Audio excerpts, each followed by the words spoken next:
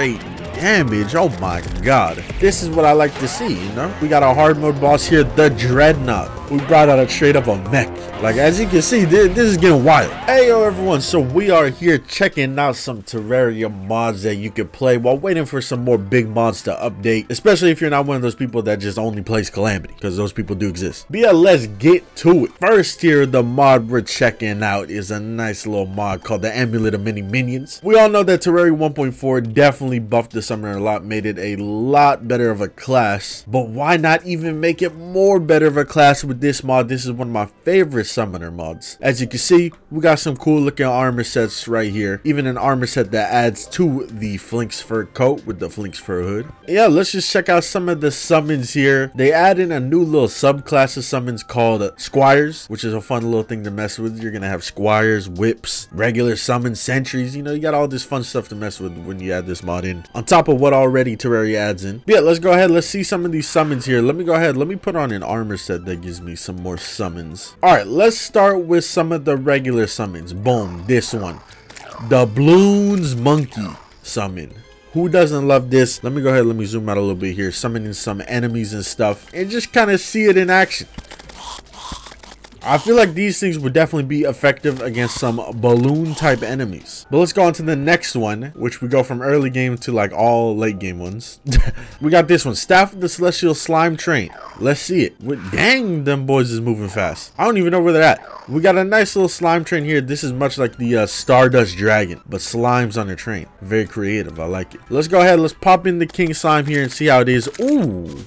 Did you see that attack? That's kind of cool. How there's like, okay, stay still. It's a little hard to see with some of these bosses not staying still. But you see like the train tracks and then all the slimes start coming at them. That's pretty cool. I like that. On to the next one here. We got this one, Staff of the Sacred Sapling. This is going to be a big boy.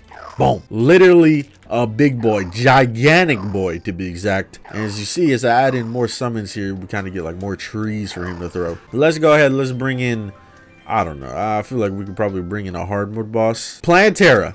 Do some damage. I know it's enraged, but still doing great damage. Oh my god. This summon right here reminds me of Yurimir's summoner playthrough. You know how he had that tree in the intro and in the thumbnail? That's what this reminds me of a lot. Maybe it's based off of that. I don't know. I still like it either way. It's cool. Let's go ahead. Let's check out the two Squires now, starting with this one. Click and hold to guide their attacks. That's kind of how the Squires work. You kind of control the attacks a little bit. It's a very unique idea. I like it a lot. I always like when new stuff is added to summoners. So like, you know, you add anything pretty cool to summoner on top of what it already has, you know, you already got my heart. Next up, we got this one here, the True Guide Voodoo Doll. This one literally gives you a wall of flesh. Very, very cool. Let's bring in a boss here. As you saw, we started with the guide, and then as the guide died, it turned into the wall of flesh. Very, very cool. But yeah, there you go. There was all the weapons that I wanted to check out. I just grabbed some random ones and not really specific ones. But as you can see, the mod itself has a lot of goodies to check out. A lot of unique things to check out. Here, we got some accessories if you want to go ahead and read through them real quick. I just grabbed some random accessories for you guys to check out. Just know the mod is pretty good, especially if you're going to do a summoner playthrough. Throw this mod in there. You're going to have a lot more fun. It's going to be a lot more unique and different. On to the next mod, though. All right, next up, we are checking an underrated mod that's starting to get a little bit more attention, especially since it's one of the bigger mods that updated fairly quickly to 1.4. Like, I'm pretty sure it was updated even to the alpha of 1.4 Tmodloader. And as you can see, it's got a good couple of bosses you can fight, pre-hard mode and hard mode. We got some cool looking armor sets here, and that is the Vitality mod. The Vitality mod is a cool little mod, nice little content mod you can play around with, especially while waiting for other big mods to update. And let's get right to it. Let's check out some of the weapons. Grabbed a bunch of random ones here. We got this one, the wood slingshot. This one adds in a bunch of slingshots, a good handful. So we gotta hold left click to aim it, and then we hold right click, you hear the little noise, and then you let go right click. I missed completely. Okay, that time I didn't miss. All right, here you go. I got some stronger marbles. My bad. Not ball. Well, technically glass ball. Yeah, I picked up some stronger ones. We got the crystal ones. There's a couple that you can get throughout the playthrough, I think. But pretty cool. I like the idea of, you know, a new type of ranged weapon. Next up, we got this Storm Rod, a summoner weapon. Let's check it out. Ooh, so a little sentry type weapon. I like the idea of this. This is cool. Low-key, kind of like the Nimbus rods, but like a little bit more effective and actually does summoner damage. I always thought the Nimbus Rod should do summer damage along with like the Clinger Staff. There's a couple of weapons that are like mage weapons that I think should be converted into summoner. All right, next up we got the SBMG. Shoots mechanical beetles that will chase your enemy. Has a chance to inflict Ichor. Cool. Another type of B type weapon, B gun type weapon. This thing should do decent damage. I should be able to kill a boss no problem with this. Yes, sir. Next up, we got the Spectral Grenade. I'm expecting some, some ghastly, some ghostly type damage, some ghost type stuff. There we go. Sending out all the, specter bolts. Very nice. I like that it explodes and comes back down, comes around, chases enemies. Next up, we got the Serpent Whip. This is what I like to see, We got the new whips in 1.4. It's always nice to see when mods add in whips too. Very cool. Maybe I should summon in like a decently strong enemy, just so I can really see, the debuff and stuff on it. Nice. And another weapon I grabbed here is this Tome of Elements. Cool little weapon. Looks cool. Shoots out a bunch of the elements. Let's see it against this guy. And he ran away. Let's see it against these guys that run a lot slower. Nice. And I guess quickly, let's go ahead and check out what's in this next chest right here. Some more accessories. Go ahead and read through these accessories if you want, because after these accessories here, we're gonna go ahead and check out some of the bosses. So obviously this mod adds in new bosses, new enemies. So you can see decent amount of stuff. One of the bosses it adds in is a Sky Island boss, space boss, whatever you want to call it. A nice little storm cloud boss. Very cool. Another boss it adds in is an antlion boss, a big boy antlion. He's honestly not that big, but still very cool. Love me some more desert biome bosses. Another boss the mod adds in, we got a hard mode boss here, the Dreadnought, which you fight in the underworld. Always like to see more love to some bosses in the underworld, because I definitely feel like once you get to the underworld in hard mode, there's not really much to do here. And the last boss I'm gonna show off here is the Anarchus or Anarcules beetle, something like that. Nice little beetle boss. You probably fight in the jungle. I just came over here to the mushroom biome just because I like this biome. But yeah, there's 4 more bosses. Not going to show every single one of them. Not even going to really show the fights of all of them, because that's for y'all to go find out. Now, this mod right here, we've checked out a handful of times. Like, we peaked it a handful of times on the channel. Haven't done a full video about it. Might do it in the future. But that is, in my opinion, one of the best weapon mods ever made for Terraria. And that's the Stars Above mod. The Stars Above mod, as you can see, every weapon in it has got some info for you to read. If you're allergic to reading like I am, you might just have to suck it up and read them, because these weapons is worth it. So I grabbed just like a bunch of random weapons here, and we might as well just check them all out, see how they are. Some weapons obviously cooler than others. I legit just grabbed some random ones. We got this, the Xenoblade. So when we charge up, we do different attacks depending on what form I'm in. My bad, I'm not a Xenoblader, so I don't know the exact words for it. But as you can see, the colored text, we got Smash, Speed, Shield, Jump, Buster. All of them do different attacks. So this yellow one, which one is the yellow one? That's Shield. Grants endurance when active, and you gain 18 defense when holding a ready charge attack and mana drain is stopped. Cool. As you can see, the attack's also very cool, very unique. Like I said, this mod probably is one of the best weapon mods in all of Terraria. We go into the next one. Which one is that? Jump. So we get a little feather fall with it. I'm assuming when we charge our weapon, we get feather fall with it. I don't know. Maybe because I'm flying around. But yeah, charge attacks will launch us forward. Very cool. Different effect with every single form. And then we go to the next one, which is Buster. Charge attacks are faster with this one, so we'll be able to spam a lot more with this one. Let's go into the red one, Smash, which means our charge attacks are upgraded into Mekon's Bane, guaranteeing critical hit damage. So as you can see, it's red. And then we got Speed, which disables charge attacks, but our attacks are normal, stronger, and faster. So like we can just straight up like spam. Pretty cool, very unique. Obviously, we got a handful of weapons to check out here. A lot of reading. So bear with me here. I'll try and speed through them fast. Like I might miss like the coolest feature about them. We got this right here though, Cosmic Destroyer. As you can see, pretty cool, very cool looking.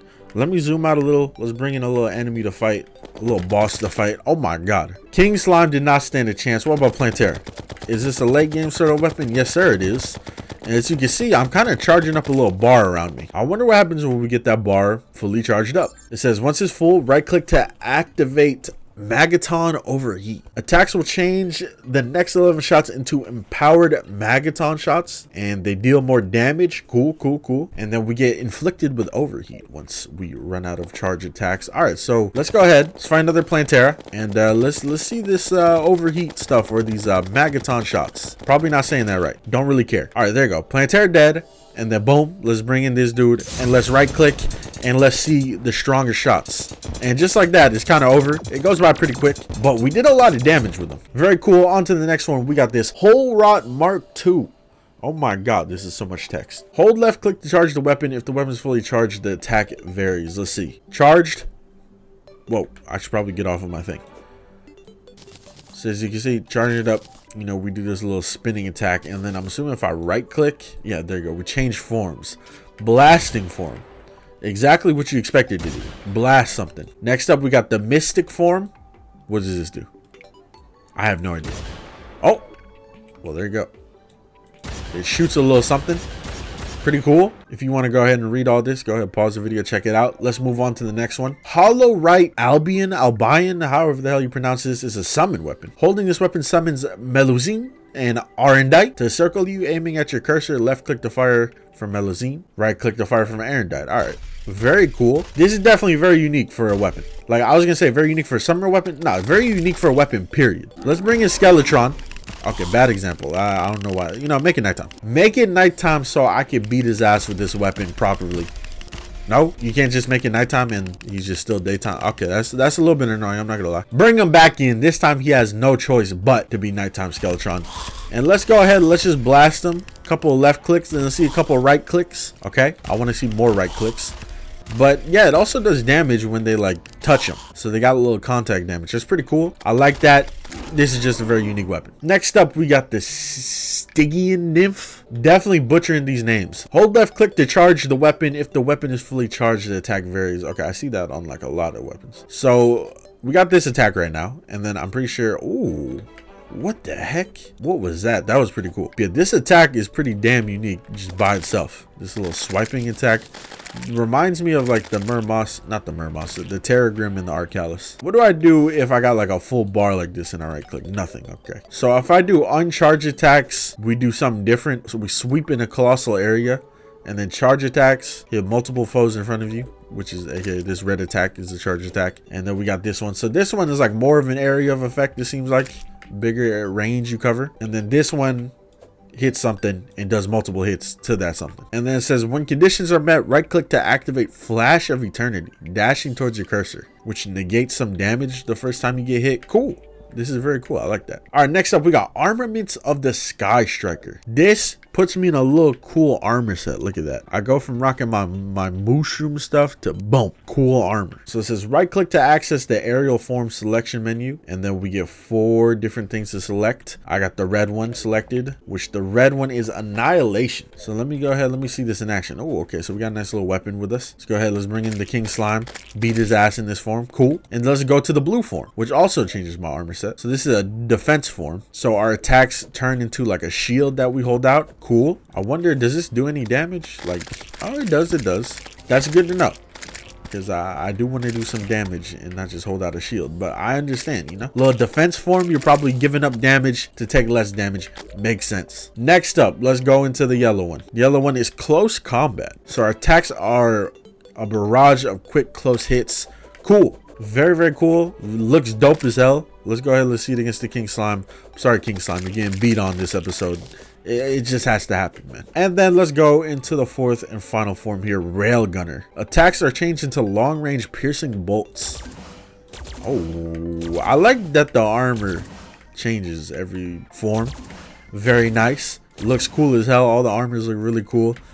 King Slime, I'm sorry, you know what time it is, bro. I'm very sorry. All right, next up we got Penthesilea's Muse. So right click to view all mystic pigments, and I'm assuming that, you know, this is like previous weapons, but instead of like completely new attacks, I think we just inflict different debuffs is what it looks like. Do they all change color depending on what I'm using? That's pretty cool. I like that. I like the color change. But yeah, there you go, just swinging them, you know, seeing all the different colors. You know, let's go ahead and bring it out. King Slime, what's up, bro? Nice little like paint splatter that happens when you hit enemies. Cool. Let's bring out like the yellow one and hit the King Slime.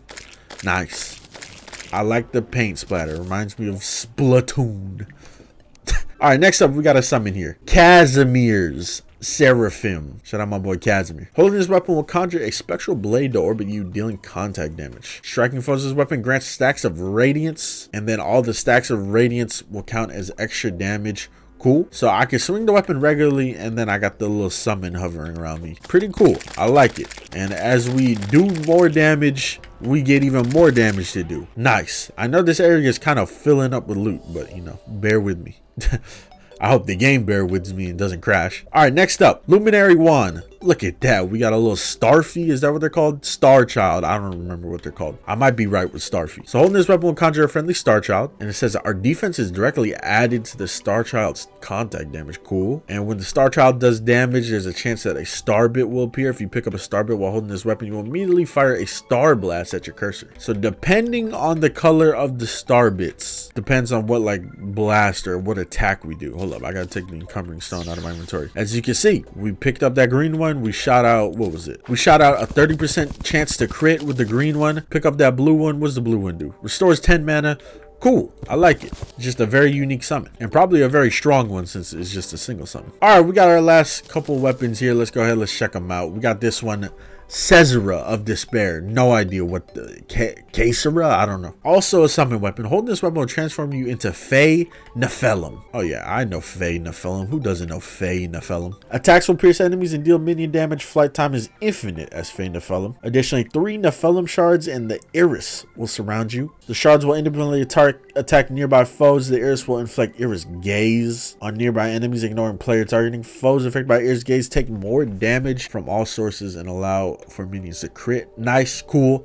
Let's just see it in action. Do I attack? Oh, okay. I do attack. So let's bring out the King Slime. Damn, I didn't even need to really do anything. All right, let's bring out someone stronger. The Golem, and let me actually attack. I feel like I'm in like a spaceship just shooting beams down on enemies. Very cool. I like this. I really like how unique their summons are.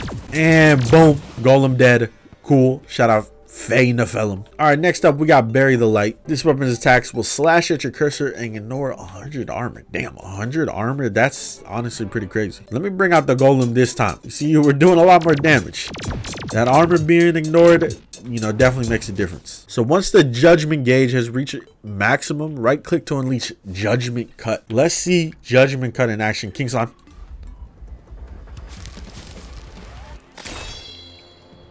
Now that was sick as hell. That was sick as hell. I was wondering where it was going at first, but then it exploded and then it's like, whoa, hold up now. All right, and last but not least here, we got Architect's Luminance. This weapon is unaffected by, okay, I don't even know why I read that. Holding this weapon will equip yourself with Luminary Armament. Right click to summon Artifice Siren. Artifice Siren will obliterate nearby foes with hyperpower beams of light even when this weapon is not held. All right, well, what is left clicking? The weapon swings much faster. Okay, so we got a bunch of stuff that it does. We got the regular left click, not to mention it gives me like horns. Cool. My character already has horns, but more horns are better, I guess. And then if I right click, let me bring out the Duke here. If I right click, you know, we bring out a little friend to help us out and do some more damage. This is like a Gundam we just brought out. We brought out straight up a mech to help us. Hold up, mech boss versus mech boss. Hey, where are you going? You just gonna leave?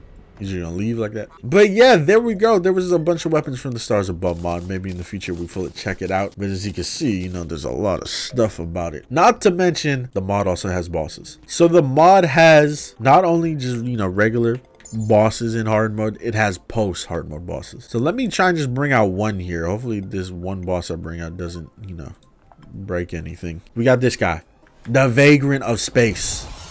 As you can see, look like it's gonna be a tough battle. Looks like it's gonna be scary. Also looks cool as hell. Very unique. I wonder if I could just beat him up. I don't know. It's looking like I just can't beat him up. You know what? I'm leaving the game. There's 5 bosses in this mod. I'm barely going to show you anything because this is definitely a mod I want you guys to experience for yourself. The next boss I'm going to bring out, we've seen this dude in the past, the Warrior of Light. This battle shall be our last. Got a little dialogue, got him screaming out when he swings. I wonder if I could just hit him regularly. Yes, I can. Yeah, this dude's from a game. People told me in the comments last time what game he's from. Don't remember.